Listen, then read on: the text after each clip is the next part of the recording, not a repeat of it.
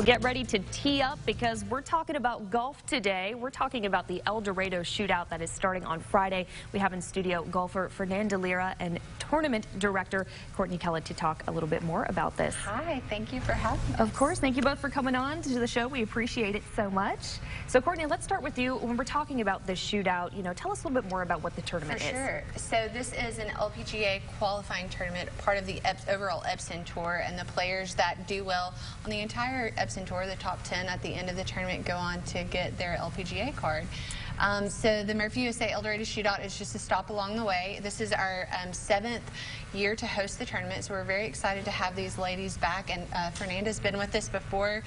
And although we're very excited about the golf component, we're also excited about the attention that it brings to El Dorado and South Arkansas, but more importantly, that we get to focus on the charity aspect of the tournament as well, and that is, in our instance, we have 3 benefactors.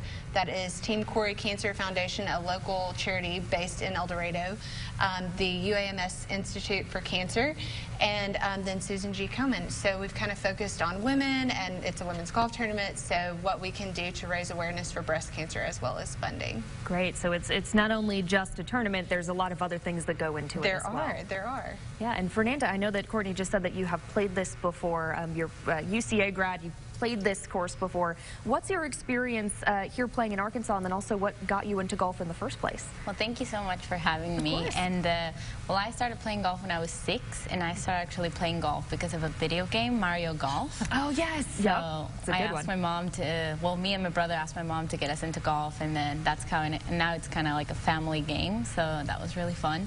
And I mean, Mystic Creek's really a beautiful course. It's very challenging. I think it's the most challenging course we play on each calendar year, so it's really nice. The conditions are usually top. They are really good, and I think that is what really all the players like, to come and play and experience that challenge that we all like. Great, so it's good for the players, and then also I'm sure for viewers to come, it's a good experience for them as well. 100%. And the really good news too is that a lot of times when you have these world-class sporting events come to areas near you, it can be very expensive to go, and we've had so many generous sponsors that have made this event completely free to the public. So we encourage you to come out either Friday, Saturday, or Sunday this weekend and get to watch some golf. It will be hot, so I recommend some sunscreen. Yep, some water. And water, yes. And we'll have food and beverages on site, so just bring your whole family. It's a great family event and a beautiful course. We'd love to have you. Perfect. A great weekend. We're definitely going to be checking it out. Thank you both so much for coming in today. We appreciate it. We're going to have more information on that on our website as well as the Shootouts Facebook and Twitter. All right, we're going to be right back after this break. Don't go anywhere.